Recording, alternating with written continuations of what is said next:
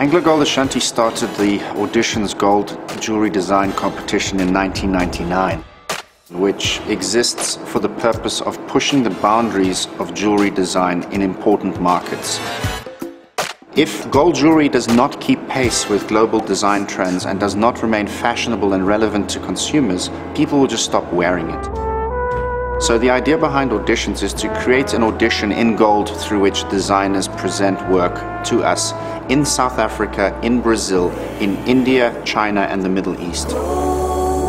Give gold a new face, a sexy face, and a face that a consumer will want to connect with going forward.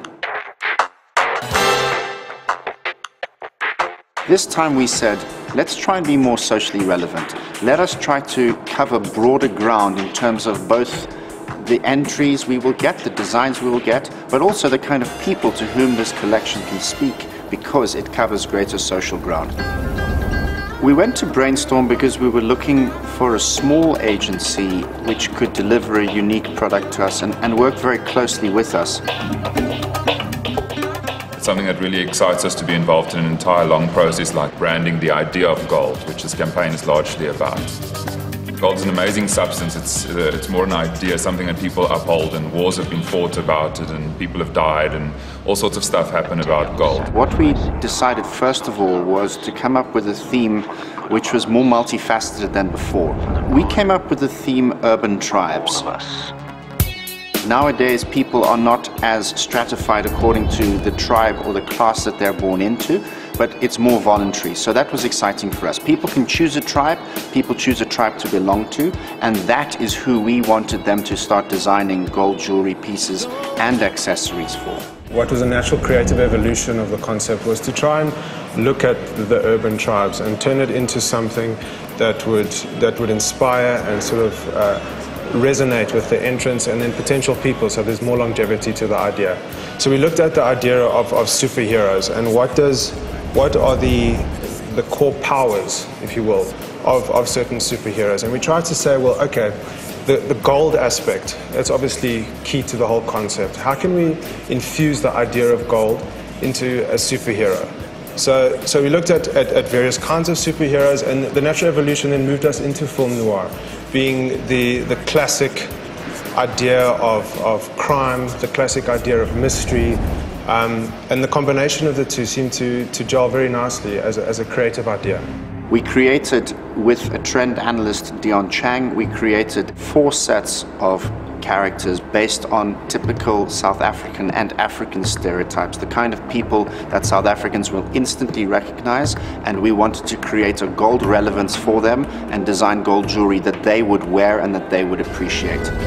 One was Extreme Street and the Futurist, who are very global thinking, new thinking, younger consumers who are quite familiar with the streets and know where the world is going, but do not feel they need to conform to the norms of society. We then had the hip-hop homeboy and Jabulani Bond. Hip-hop homeboy is a township-dwelling hip-hop lover. Jabulani Bond is an upwardly mobile action man, business leader, business entrepreneur who draws a lot from the James Bond philosophy, but is proudly black and is very much part of South Africa. Both of these characters draw very much on influence from the US, but retain strong African roots. Next up, we have the suburban set. We have the Old Money Honey and the Pampered Princess, her daughter. They go very well together and they present a fairly universal suburban image.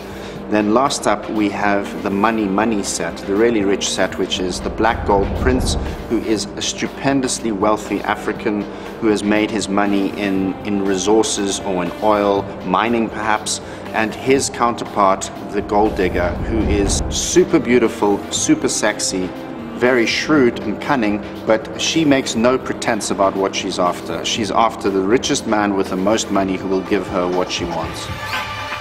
We looked a lot towards Frank Miller, who created Sin City, because he also used film noir as his inspiration and created something which is a very stylish, very high contrast, a lot of white on black and those kind of things. He basically inspired us to combine the idea of superheroism and a graphic novel, and as well as the film noir inspiration, into the final campaign. I saw a lot of potential in the project. It just seemed like something really interesting to work on. On a personal level, I think we've just always wanted to work with this fantastic photographer. He has an extreme eye for detail, a master of lighting, and his conceptual thinking. We would sit around a table and the creativity would flow very, very easily. I researched general 40s and 50s film noir and then based it on typical good guy versus villain thriller. Obviously the lighting was very important to pull off that feel, but more important than that I think was the Sin City reference.